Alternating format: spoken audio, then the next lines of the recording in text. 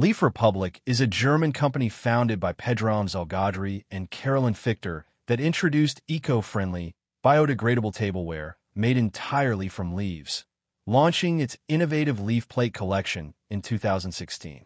These products consist of 3 layers, top and bottom layers of leaves with a waterproof leaf paper core, stitched together using 100% biodegradable palm leaf fibers, without any synthetic additives, coloring, glue, or chemicals.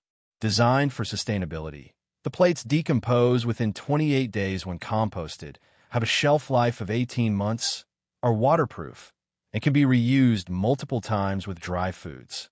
Unlike conventional plastic or paper alternatives, their production does not require cutting down trees, as the creeper leaves used are mainly sourced from India, where using leaf plates is a long-standing tradition. Leaf Republic modernized this practice with advanced manufacturing processes, including CAD and CNC design molds, enabling commercial production near Munich.